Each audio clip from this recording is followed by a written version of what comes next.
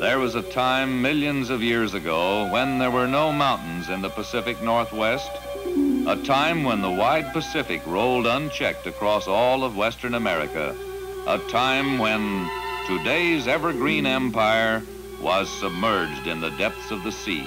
And then, more slowly than the mind of man can comprehend, new land began to rise above the tide, pushing back the sea from Alaska to the tip of South America, upfolding perhaps a single inch each passing 100 years. Then titanic pressures deep inside the earth fractured this foundation. Liquid rock spread layer upon layer across 200,000 square miles of land. Along the crest of this great new lava dike, gigantic explosions ushered in the age of volcanic fire. Clouds of ash and cinders filled the skies, settled over the land, covered it hundreds of feet thick with future fertile soil. Throughout the ensuing centuries, a chain of fire mountains blazed like giant beacons along the newborn Cascade crest. Then the age of fire gave way to the age of ice.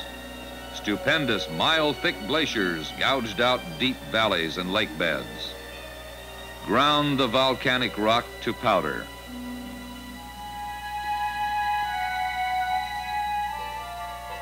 Carried it in silt-laden rivers down to the lower elevations, where in time it gave a foothold to the forests of the evergreen empire of today.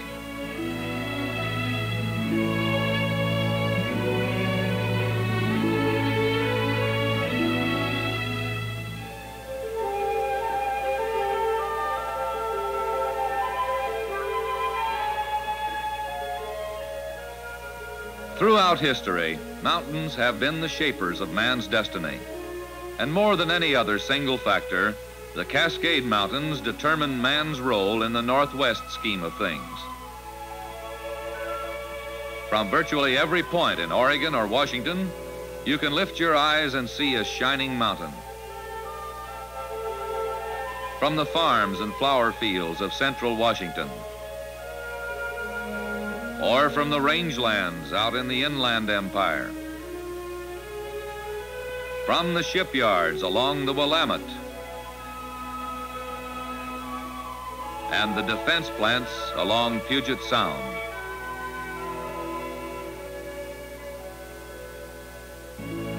From the Northwest Wonderland's rich, fruit-laden valleys, you can lift your eyes and your spirits by looking at the mountains. But beyond their inspirational value, the mountains of the Northwest play a dominant role in shaping the everyday lives of the people. Rising like a 2-mile ice-capped wall, they intercept and chill the warm winds blowing in from the Pacific. The result is summer rain to nourish farms capable of feeding 6 million people. Winter snows that reach 50 feet along the Cascade crests, the heaviest snowfall in the nation. The glowing summer sun is not hot enough to melt all this prodigious winter snow, and so for centuries, a surplus has been accumulating. Thus, on the collective Cascade summits, preserved in solid form, the captured moisture of 1,000 storm-locked winters is gradually released by the radiant summer sun. More water descends from the crest of these mountains than from any other area of our nation. Mount Hood's 8 melting glaciers alone furnish nearly 350,000 gallons of water per minute, 490 million gallons every day. To quench the thirst and satisfy the domestic needs and revive the energies of 500,000 people.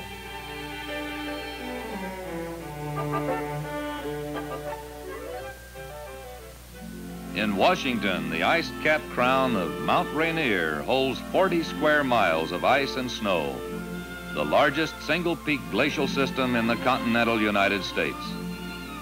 Each of the other snow sentinels wears a similar glacial crown. Mount Baker, the great white watcher of the north.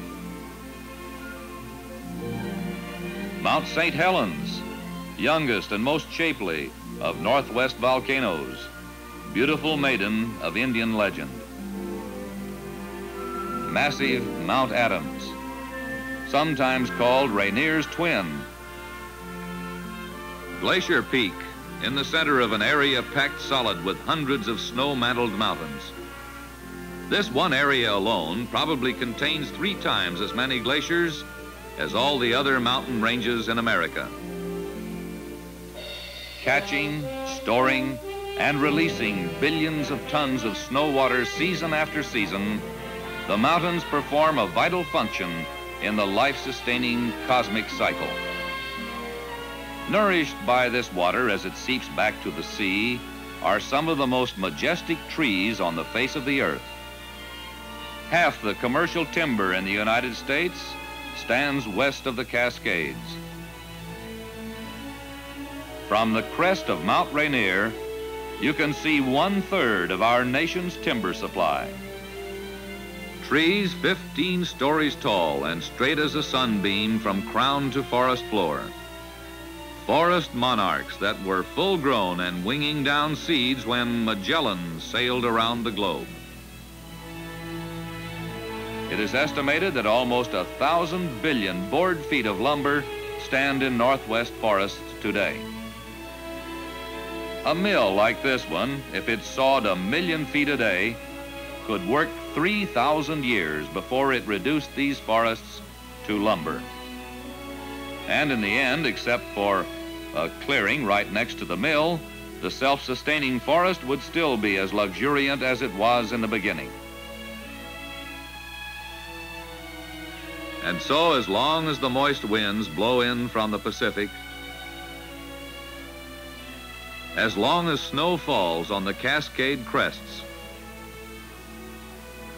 as long as meltwater seeps back through the forest floor to the sea, there will be profitable, healthful work in the woods for hundreds of thousands of Northwest people. The snowfields constitute the world's greatest single source of hydroelectric power. The forest acts as a giant sponge, soaking up the sun-melted snow, releasing it drop by drop to recombine in countless streams and brooklets, rivulets, and rivers. On their tumultuous ways over pebbles and stones, through rocky gorges and past giant power plants, the rivers alone are capable of generating more than 1/3 of the nation's total electric power. In terms of better living for Northwest people, this means more heat and light, more labor-saving appliances, more conveniences and comforts, better living at lower cost for power than any other region in the nation. In a larger sense, in terms of jobs and family security, this electric power from year-round snows means a steadily expanding industrial economy with more factories, bigger factories, more steady jobs, more permanent well-paid professions, more opportunities for business, and more assurance of a continuing prosperous future. But aside from the economic contributions of the Cascades to better living, they also provide a wide variety of year-round recreation, not only for the people who live in the Northwest Wonderland, but for thousands of out-of-state visitors as well.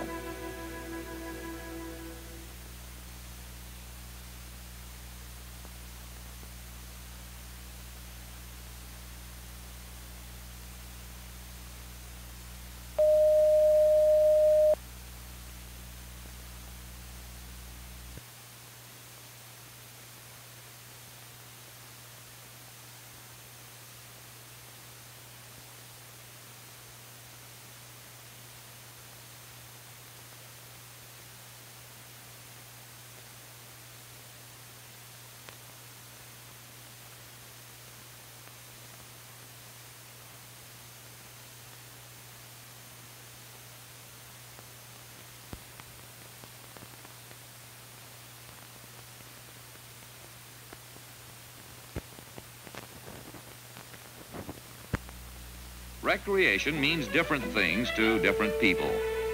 To some, it means whipping the white waters for that all-American gamester, the mountain trout.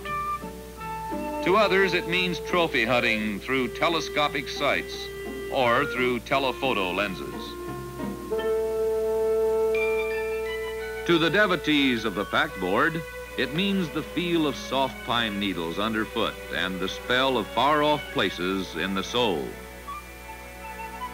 To some, it means the creak of saddle leather on a mountain trail and the twang of guitars around a campfire at night. Oh, give me a home where the buffalo roam, where the deer and the antelope play. To those who prefer to rough it on upholstered seats, recreation means the leisurely viewing of awe-inspiring scenery with cosmopolitan comforts after a tough day afield. But whether the visitor comes to the mountains to sip iced tea or to use an ice axe, he is certain to be enriched and rewarded by the experience. Thousands of woodland trails invite exploration. Some lead to unusual, exciting places like the snouts of living glaciers. Some lead to caves hollowed out of iridescent ice, or cast in volcanic lava and hung with icicles and stalactites. Other trails lead through perpetual twilight among aisles of waving ferns, or terminate in the cloud-like beauty of falling mist where rainbows are imprisoned, or wind through alpine flower meadows, multicolored wastebands around the middle of the mountains. For the veteran hiker, other trails lead to high adventure, like the Wonderland Trail that encircles Mount Rainier. The mountain lifts its massive bulk almost 2 miles above the forested platform on which it stands, one of the most massive upthrusts of single rock on the face of the planet Earth. To walk around Rainier takes 2 full weeks of adventuring through a primeval wonderland. In these 2 weeks, the hiker meets the mountain face to face from every side. From the north, scarred and pitted from its battle with the elements, Rainier looks down on flower-carpeted alpine meadows. Its west face, forbidding and stern, towers above tree-bordered lakes carved out by its own down-flowing glaciers. Eastward, the great white mountain in majestic glory reflects the rays of each day's morning sun. And from the south, its weathered slopes are framed in the green of Cascade forest valleys. By the end of this trip, the hikers know that mountains, like men, reveal their characters in their faces. Every climatic zone and botanical life belt is represented in the Cascades. Lowest is the humid transition zone, where silence reigns and only filtered sunlight touches the forest floor. A little higher in the Canadian zone, there is more sun, and yet the trees are smaller. This is because each 1,000 feet in elevation is like traveling north 300 miles. Above is the alpine, where humpbacked trees lean shivering against the wind, huddled together for survival. Above the alpine is the Arctic, icy region of eternal winter since the volcanic fires died 1 million years ago. The mile-high meadows of the Hudsonian zone are playgrounds for the flowers. Here in rich volcanic ash, the blossoms lead their short but merry lives. This is the home of the columbine and the Mariposa lily, the farewell to spring, and the woolly pussy toes.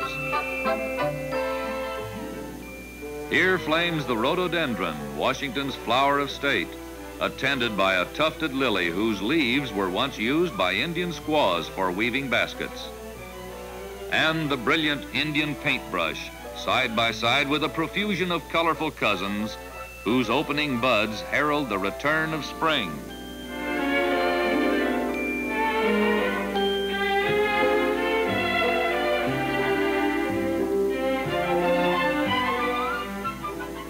Melting glaciers make the Northwest a land of shining waters, a land of lakes, both great and small. In the bottom of a deep glacial corridor, roofed by sky and walled by mile-high granite cliffs, is majestic Lake Chelan. Rivaling Norway's rocky fjords or the sea cliff inlets of Alaska, steep-walled Lake Chelan is one of America's scenic wonders. Here you glide for half 100 miles through a marine picture gallery, with each new masterpiece more inspiring than the one that came before. There are 700 mountain lakes along the Cascade Crest Trail in Washington, and 700 more along the Skyline Trail in Oregon.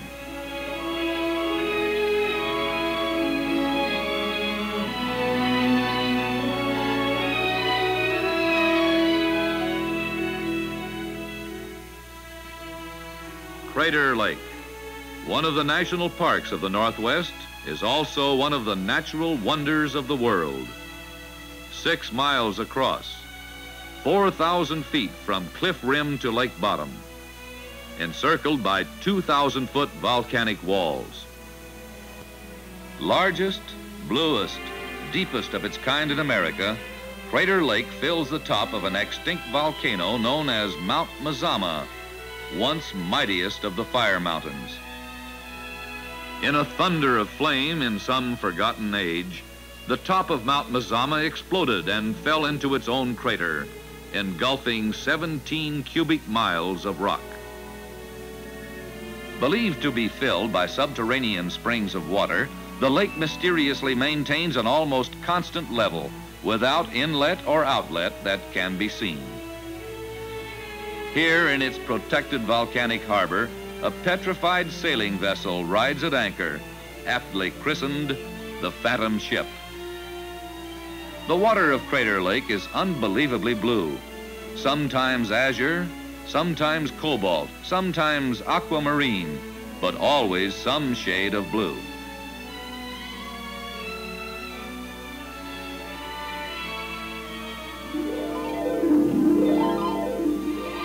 The sculpturing of glaciers and the blasting of volcanoes has created a blue lake wonderland. In them, no machinery for irrigation or power. In them, only cold, pure, glacier-fed water, ideal environment for His Majesty, the trout. Dozens, scores, hundreds of other lakes nestle among the Cascade peaks. In them, cutthroats and Dolly Varden fight each other for your spinner. In this fisherman's paradise, hundreds of lakes haven't even been named, where trout are spawned, grow up and die of old age without ever once being tempted by a fisherman's fly. Uncounted snow-fed rivers also offer many kinds of trout. Steelheads and rainbows in the Deschutes in Oregon, brawling its way through 100 miles of cliffs and painted canyons.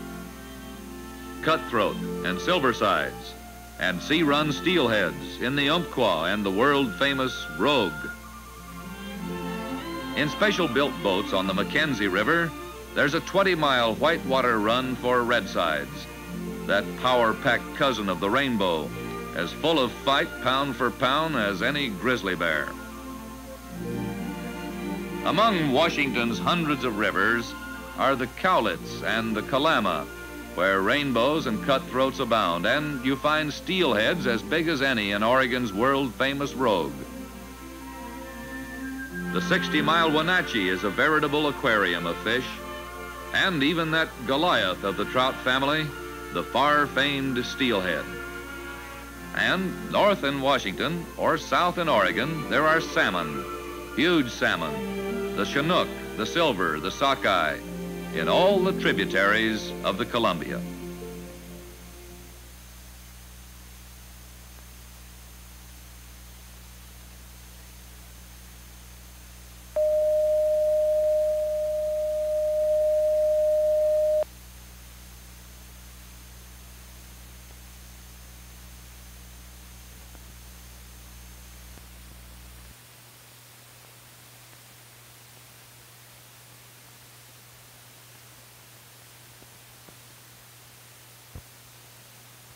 The Northwest is a wonderland of waterfalls, mighty and unrestrained, entire rivers plummeting over high plateaus, losing their identities to the wind, disintegrating into swirling mist midway in their fall. Others tinkle into woodland dells like stage settings for a midsummer night's dream. It's a fairyland of lakes and crystal pools, looking glasses for the mountains, of water jewels displayed on green meadow velvet, or nestled in luxuriant forests, or reposing in flower-freshened meadows.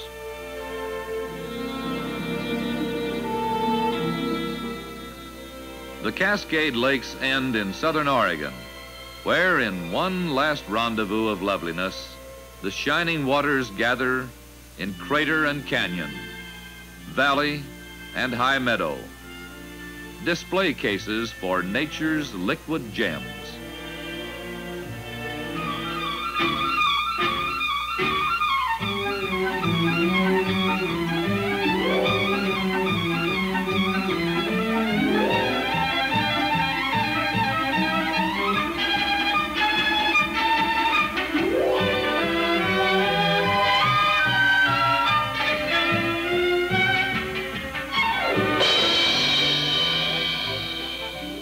In a region where snow drifts often reach 30 feet, each new snowfall brings out winter sportsmen by the thousands. No population center in the Northwest is more than a few hours away from a winter wonderland.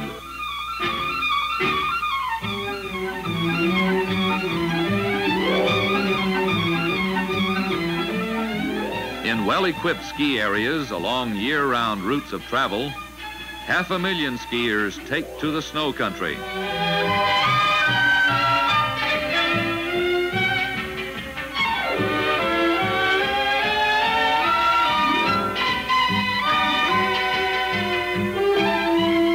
The Heather Meadows Winter Playland at the foot of Mount Baker serves the snow fraternity of northern Washington.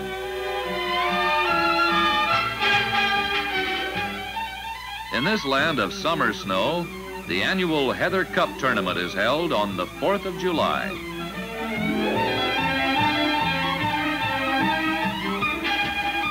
And right after the Heather Cup comes the Slush Cup.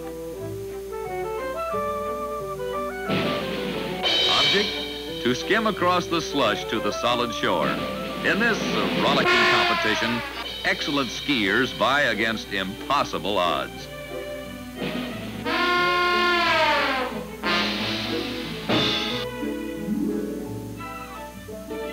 Down in Oregon, the ski resorts accommodate 350,000 skiers every year with all the modern paraphernalia. Rope tows, T-bars,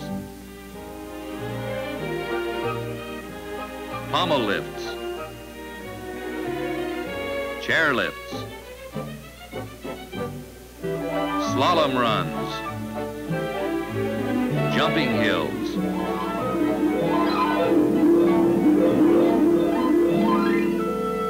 dormitories, lodges, expert instruction,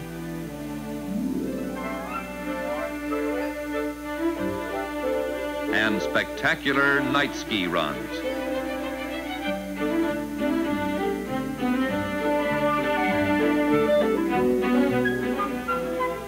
Nature and man have joined forces to make Oregon's highest mountain the outstanding ski realm in the Northwest's Snow Peak Kingdom.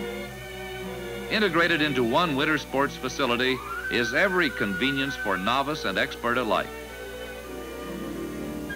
Unobstructed runs so plentiful you could spend 2 days out on the slopes and never come down the same run twice. The deep forest below the lodge tempts the venturesome with an assortment of skiing thrills. Above, higher slopes are reached by one of the world's longest chairlift cableways. By this aerial route, 250 skiers per hour can arrive in unsurpassed ski terrain. Transferring from chairlift to snowcat, the most confident go on up to 9,000 feet and take to the snow for a 7-mile downhill run. Fine facilities, marvelous terrain, and the longest skiing season in America makes Mount Hood one of the nation's finest skiing centers. And in this land of contrasts, each June, Portland's world-renowned Rose Festival comes to an end with the Golden Rose Ski Tournament on nearby Mount Hood. Thus, in many ways, the Northwest Wonderland's shining peaks and waters contribute to the well-being of all who visit them or live within their spheres of influence. They are the source and the safeguard of water, life's most precious gift except for sunshine and air. They blend the rain and summer sun into a growing season as long as that of Atlanta, Georgia. They control the conformation and the fertility of the soil. They create both the raw materials and the power to change them into a more abundant way of life. They fortify the confidence and lift the spirits of the people. They invite. They inspire. They challenge. They reward.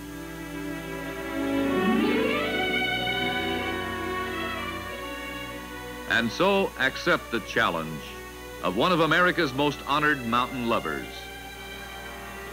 Climb the mountains and get their good tidings. Nature's peace will flow into you as sunshine flows into trees. The winds will blow their own freshness into you, and the storms their energy. And your cares will drop away like autumn leaves.